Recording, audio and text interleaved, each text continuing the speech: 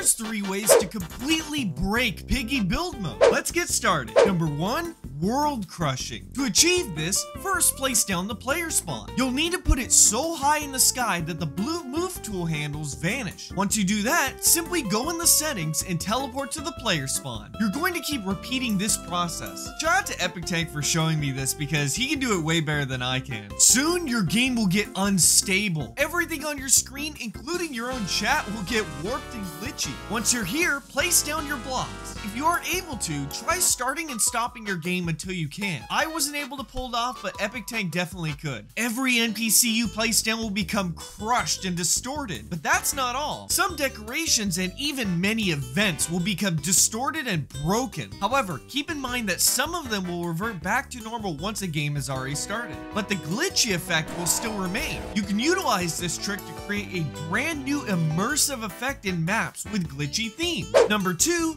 the Link Nuke. What could be more deadly than spikes, lasers, or even power death blocks? Those aren't in the game yet though. How about a weapon powerful enough to crash the server itself? This device is so powerful and so quick, it crashes the game before the button press animation even happens. Here is how you're gonna build it, so follow the links on screen. Shout out to the mobile person for creating this, and please use this responsibly. You can even use it to shut down your own server since there's no longer a kick all button in the settings menu. Number 3, the Devil's NPC. Unlike the other methods I've shown in this video, this one really has no beneficial purpose at all. It's just simply a bad thing, a bug. Take a trader NPC and place it down anywhere in your game. Then in the settings menu, set the ID to 666 or any ID you want as long as the ID isn't valid. Finally, start the game. Since there is no player ID with that number, the game will permanently be stuck on loading until you leave and shut down the server. So make sure your map is saved before you try this. Want more quick and quality Roblox content? Subscribe.